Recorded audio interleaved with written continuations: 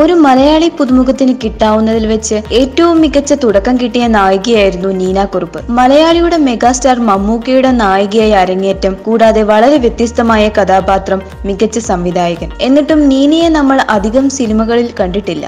എന്നാൽ ടെലിവിഷനുകളിൽ ഒട്ടേറെ സീരിയലുകളിൽ നായികയായി എത്തിയ നീന കുറുപ്പ് വളരെ കുറച്ച് സിനിമകളിൽ മാത്രമേ അഭിനയിച്ചിട്ടുള്ളൂ, അതും സഹതാരമായി. അങ്ങനെയിരിക്കെ ഒരു ദിവസം സൂപ്പർ ഹിറ്റായി മാറിയ ഒരു ചിത്രത്തിലേക്ക് നീനയെ തേടി അവസരം വന്നു. ഒരു ദിവസം രാത്രിയാണ് നീന ആ ചിത്രത്തിന്റെ ലൊക്കേഷനിൽ എത്തിയത്. എന്തെങ്കിലും പ്രശ്നമുണ്ടായാൽ അപ്പോൾ തന്നെ ചിത്രം ഉപേക്ഷിച്ച് പോരണം എന്ന തീരുമാനവുമായാണ് നീന എത്തിയത്.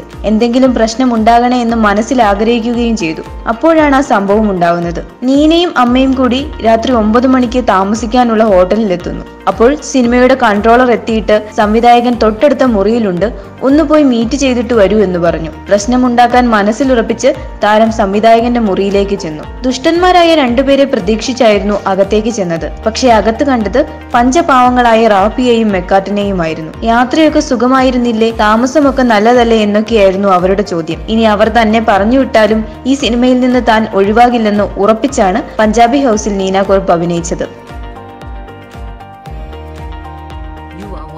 You're watching me on metromatinee.com. On metromatinee.com. Metromatinee.com. Metromatinee.com. Subscribe for more videos. Subscribe for more videos. Subscribe here for more videos. Subscribe now.